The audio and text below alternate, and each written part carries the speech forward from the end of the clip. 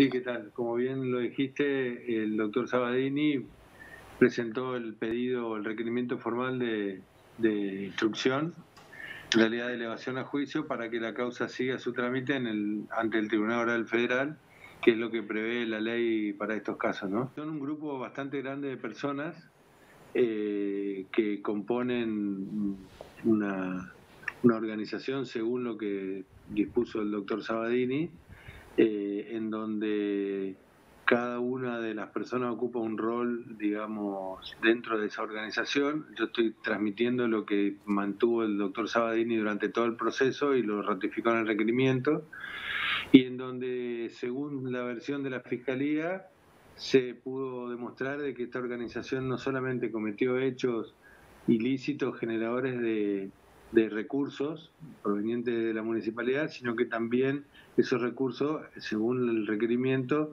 han sido, digamos, blanqueados a través de distintos procesos en lo que configura el delito de lavado de activos. Yo no quiero introducirme mucho en el hecho concreto.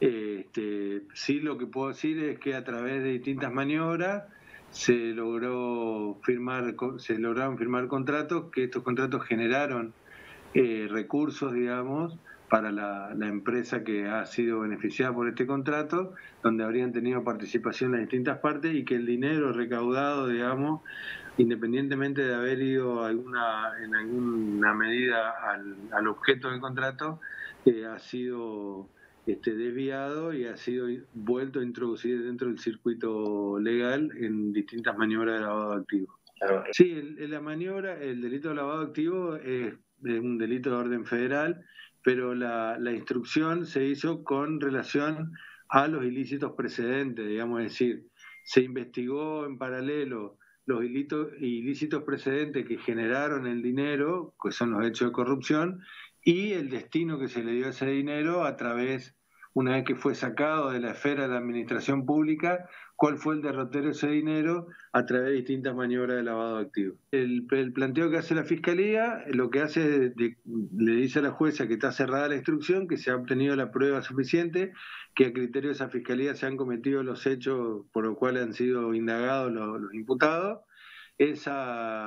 Ese proceso, digamos, previo de recolección de pruebas, que se llama instrucción, lo que hace ahora la jueza es hacer un análisis del requerimiento, un análisis formal, y eleva la causa al Tribunal de Juicio, que es donde se realiza el debate oral y donde las partes van a trabajar sobre la prueba que se recolectó en esta etapa.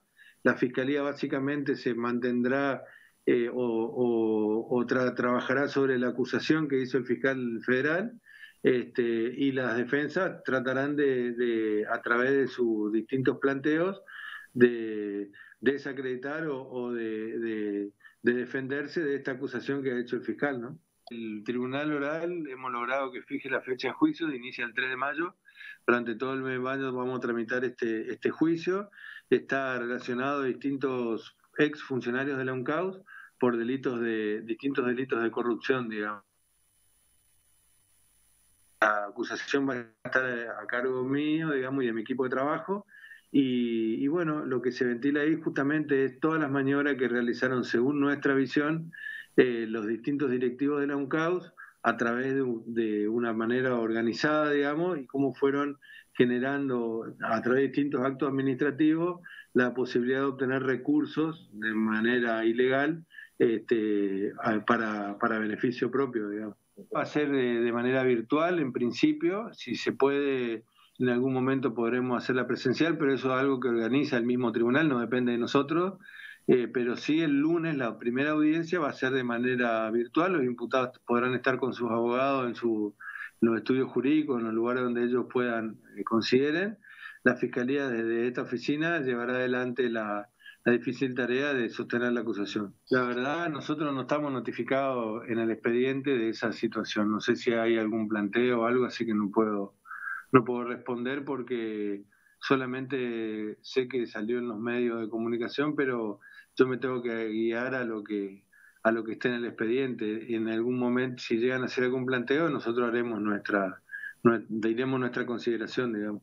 Hoy, hasta este momento, ya no hay ningún elemento que impida el comienzo del debate. Lógicamente, esta situación lo único que tenemos que velar todo, la Fiscalía, el Tribunal y la defensa, es que se le resguarde el derecho de defensa a todos los imputados y que puedan concurrir al debate para ejercer ese derecho y poder controlar las pruebas que allí se produzcan. Así que yo creo que no debería haber ningún problema.